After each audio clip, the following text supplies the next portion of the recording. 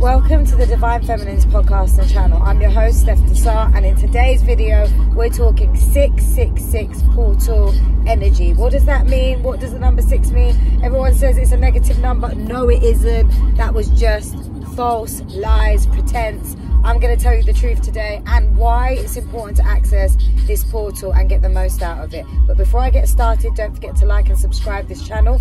It's Divine Feminines on YouTube and all major podcast platforms. That's Apple, Google, Spotify, you name it. And we're on Instagram and TikTok. That's Divine Feminines with a Z. And I have to say, I'm on the move right now with the lovely Backer executive cards. I've got to promote my dude over here because he set me up in the back. I was like, Backer, I need to do this video, and I didn't do it last night because I was preparing for a journey, which you'll probably see my backgrounds change as you see some of the other videos coming out over the next weeks and months. But yeah, he was like, look, I got you, Steph. I've got the music. I'm gonna keep quiet. I'm gonna let you get on with it. And there was me faffing about, but he's ready to hear about what 666 means. And I hope you guys are too. And I had to get this message out because it's such a powerful day.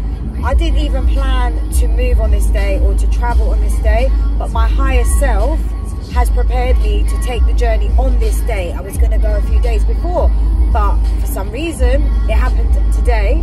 And then when I realized, I'm like, that's the 666 portal. Okay, so Steph, what does it mean? The number 6. Right, so today is the 6th of June, so that's the first 6. June is a month 6, that's another 6. And then this is a universal year 6. And in numerology, 2022, that's 2 plus 0 plus 2 plus 2 equals 6. So this is what makes it a 666 portal. Now, in this month of June, we've got 3 instances of the 666 portal. Today, the 6th of June, as it opens. Then we've got the 15th of June, because 1 and 5 equals 6. And then we've got the 24th of June, so 2 and 4 equals 6. So it's a very powerful month for us. And now, if you didn't listen to my beginning of the year, I did the vibration of 2022 with the lovely Jonathan L. Dem, who's a numerologist. He broke it down for us. I'm going to remind you guys, this year 6, the number 6 embodies a lot of healing, divine love, balance. It's a very positive number, and actually it's only because of energies and powers that be that change the number 6 to be something that is a satanic number and is not a good number.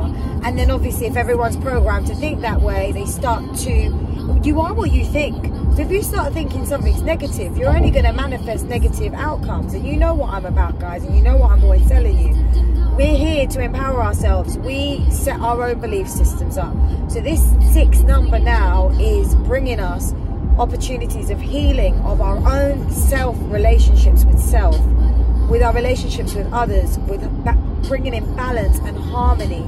It's also the Lover's card in Tarot, which is Gemini energy. We're in Gemini season, so shout out to all the Geminis that are having their solar return. And also if you've got Sun, Moon, Rising in Gemini, you might feel this energy a lot. But it's a powerful manifestation portal. We've just finished the new moon just last week, but the energy of the new moon brings us into this portal, and it's a great time. And I always explain that portals with repeating number cycles have a very thin veil to our higher realms. So it's a very powerful time to call in miracles, manifestations. So as you would set intentions for a new moon, you can do that in this energy of the 666 portal. So number 6 is also related to the planet, the goddess Venus, which is love. And so this is a really powerful time to cultivate the self-love. I'm personally doing a lot of that over the course of today and the weeks to come. I do it all the time. I make sure it's a part of my day-to-day, but I'm specifically going to be tapping into myself and my self-love and going into more deeper understanding of myself, because we can always get deeper. We can always go into parts of us that we haven't even been able to, because in our day-to-day lives it can get really tough. Like you know, we've got routines, and we're like, okay, I'm going to meditate for 10 minutes, or I'm going to do a little quick, you know, walk through nature in the park. But, you know, 10 minutes, 20 minutes, it's a bit challenging. You can't really do all of that, you know, like really get into the zone. So this number 6 is calling us to really go within, and I'm always talking about that, but this is going to give you heightened results for healing of yourself. And remember, if you want to call in manifestations and you're going, oh, these things are not happening, it's because there's blocks, and that's not a bad thing, but we have the blocks within us. So when we do the internal work and we figure out what it is within us, our thought patterns, our behaviors, our beliefs, whatever it is in our shadow,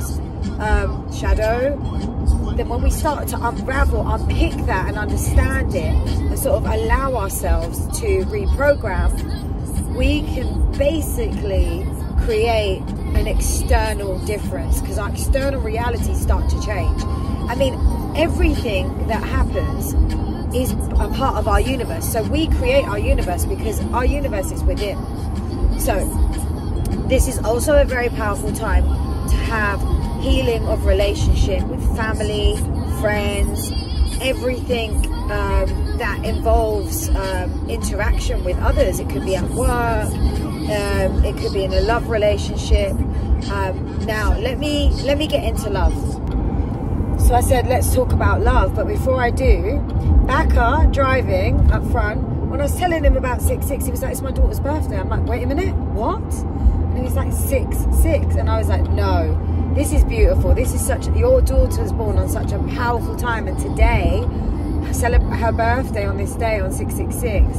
I mean, we won't get a 666 like this, because next year it's going to be 2023. So that's a different year altogether. That's a year 7, right? So it'll be more about maybe the 777 portal. So back to love. For those of you that are in love connections, already in divine counterpart, sacred unions with soulmates, maybe you're already coming into a divine counterpart union with a twin flame or high vibrational soulmate, this is going to only enhance and accelerate the energies. But it's all about the nurturing of self. It's all about how you're showing up for yourself in terms of how you manifest with those in your life, particularly your divine counterpart. If it's with family as well, it's how you're showing up for yourself. And we're in the Saturn retrograde right now, and Saturn went retrograde on Friday, the 4th, which was Saturday, the 4th of June. And when Saturn's in retrograde, it's in retrograde till the 22nd of October. That's my dad's birthday, actually, and the day I got married, when I was married. But anyway, significant time between now and the 22nd of October. When Saturn's in retrograde, it's a chance for us to reset boundaries. What is it that we allowed ourselves to let happen? Maybe we have been a little bit undisciplined, or we've not been as vocal or as clear with others about what we want from dynamics and what is going to help us be our best selves, right? So whatever those boundaries are with yourself, always start with yourself, but also with whatever dynamics you've got with work, with family, with friends, with your partner.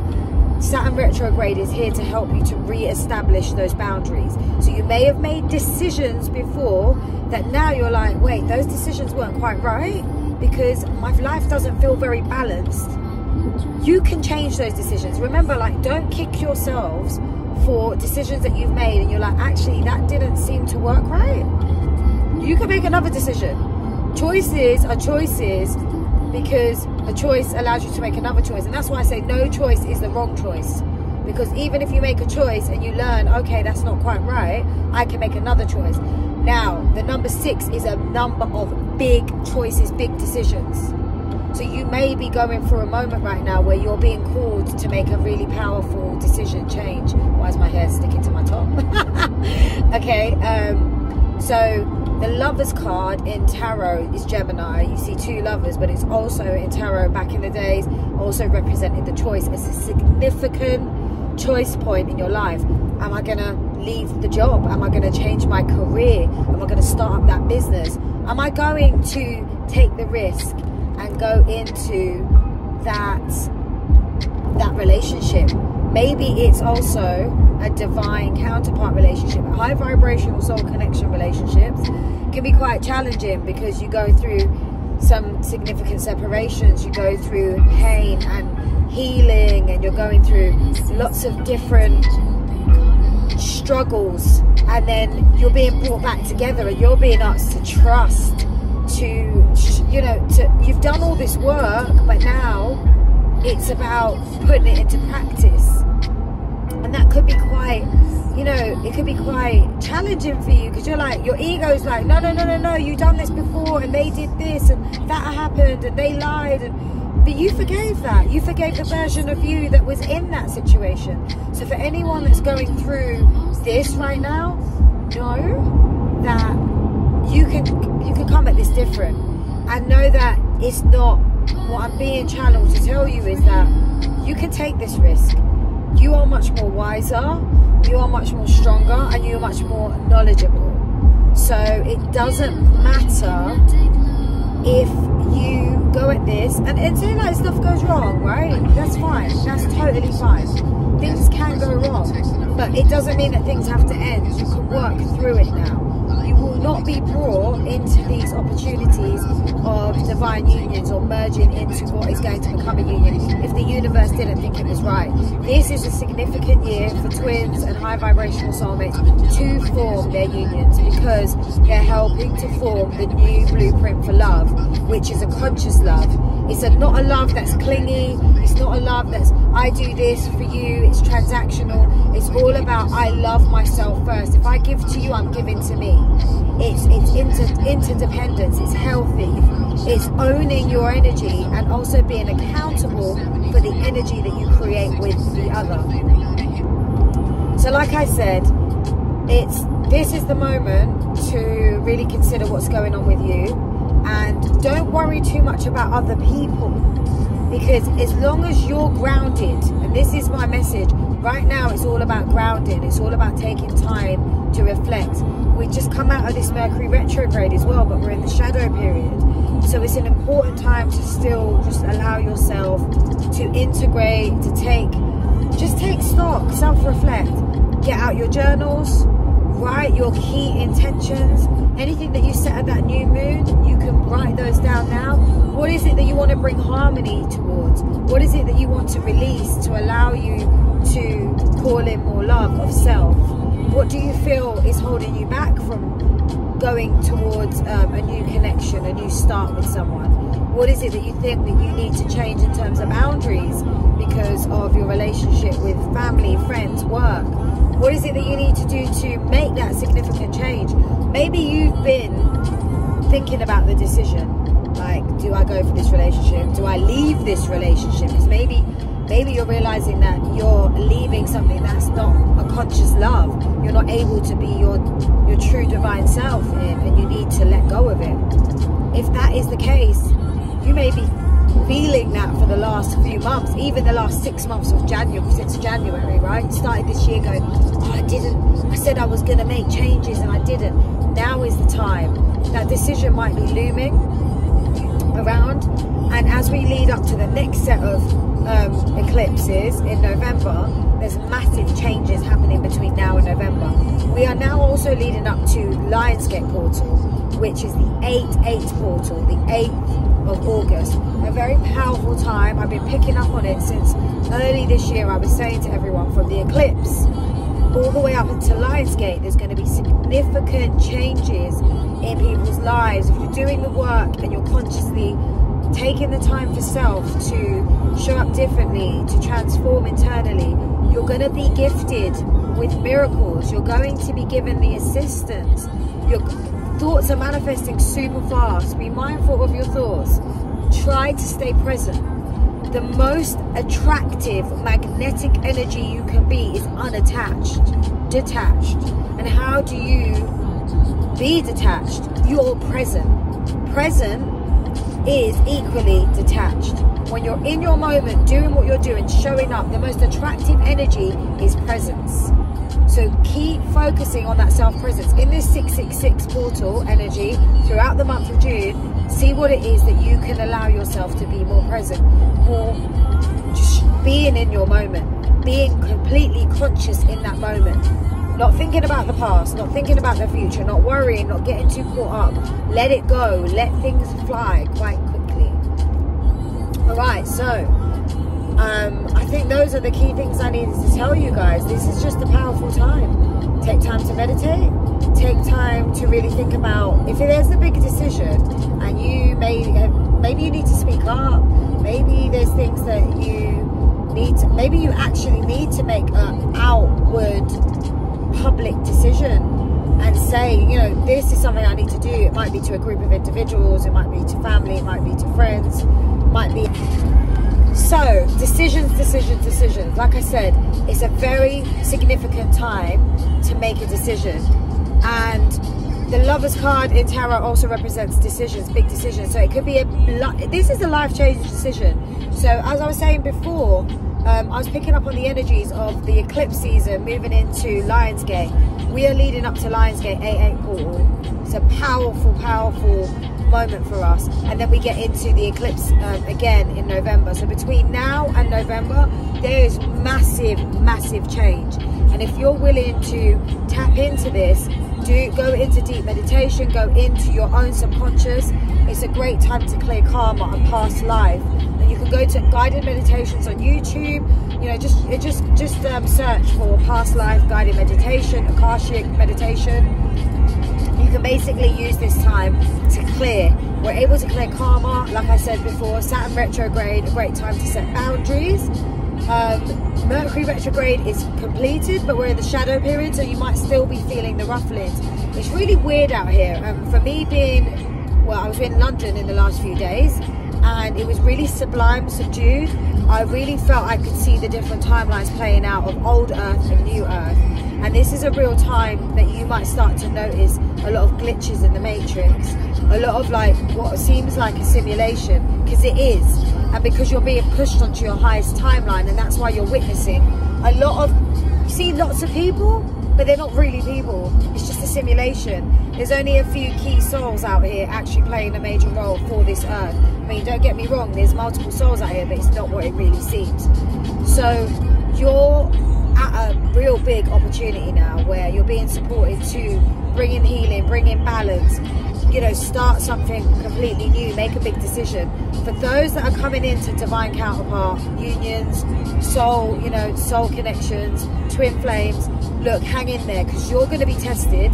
You're like, maybe I've done this all before, and then there's a big decision about going into something again. But remember, you've done the work, you've been doing the work. If you have, you've been clearing. Give yourself the chance, and you know what, it's not going to be a risk, because when you love yourself wholeheartedly and you're doing the work for yourself, you will come out of anything that involves another or a dynamic whole, because you went in whole. It's when you go in with your cup half full, or you just don't like pay attention to what you need, then you are going to basically be more and more drained, right? So you show up and you're accountable for your energy, and you're accountable with the other to create harmonious energy, and you're always aware that you both create a third energy all the time in that dynamic, right? So just be aware that that is basically going to still be more work. Like for those of you that have been going through the work and having to do a lot of the work, doesn't stop, it continues, but we're being gifted miracles right now. So like a new moon, journal, set intentions, do all of that good stuff, call in what it is you want. The decision that you might be asked to make though is going to be quite significant. It could be, you know, like I said, it could be for a new romance, relationship, it could be leaving a job, it could be setting up a new business, it could be leaving a relationship. Whatever it is that's being asked for you to decide on during this time, from this 666 portal, this season of June, know that the decision you make will be bringing in even more positive, high frequency blessings and abundance for you. You're being pushed onto your highest timeline. So this decision is not coming to you because it's a tough life, and we're not living a hard life. It's all about your perception is your reality. So we're living a beautiful life. Your universe is what you make it. This decision is only going to put you onto a higher timeline and into a higher frequency and vibration. If you're willing to go for it, if you're willing to take the call and do the work, this is a great time to really go in and do that work. Those that haven't been doing the work, I'm sorry. I can't even say I'm sorry. Like, I'm sorry, but I'm not here to judge. Those that haven't been doing the work will be feeling this. They will be operating at a different frequency, and those that have been doing the work will be protected. And this is my final message: protection. During this portal, because the energy in the veil is so thin, it's important to protect your energy. I have not been around anyone for the last week or so, and I didn't even know how important it was to protect in this portal. My soul was already calling for it from about 2 weeks ago. I was like, no, I'm retracting. The only access I'm giving is via this, because I know that this message needs to get out there to all of you guys to help you hear something that maybe I'm going to say something that's going to be like, oh, Steph, yes, I've been feeling that. So I'm not, you know, you are your own best teacher. I'm only a facilitation. I might say something that might make you realize something, and when you go into your meditations or your own like self-reflection, things are coming up. So I'm only here to facilitate that, right? I am not your answer to all questions on earth. I'm not a god. I'm just my own divine self, my own divine being, in my own divine goddess energy, just sharing my light and just sharing some wisdom. And likewise, you can do that with others. So if there's, you know, just protect your energy. If you're seeing that others are going through a tough time right now, send compassion, but don't get drawn out by it. Be careful of how much time you're giving to others as well. Give the time to yourself, because it's going to really pay off. And like I said, not everyone's taking the call. Not everyone wants to do the work. People are procrastinating and holding back. They're lying to themselves, saying, yeah, but deep down, they're only doing themselves an injustice, because it's themselves, right? They are their own freedom. We are our own freedom. Don't blame anyone but yourself. If you don't feel free, it's because you made yourself like that. Take ownership and take accountability. For those that don't want to, look, I'm not judging. You always have a chance. You always have a choice to change. So I hope that everyone chooses that. And if they don't, there's always another lifetime. And some of those that don't, some of the souls that don't choose to fully go down the path in this lifetime will get another chance in the next lifetime. Some of my friends that are on this journey are like, yo, I'm taking all the opportunities to just level up, because I don't want to come back to Earth. Forget this shit. Earth is too dense. Let's just stay on our star. And for those star seeds that I hear you guys, just keep doing the work. So with that being said, lots of love, light, peace and abundance. Stay tuned.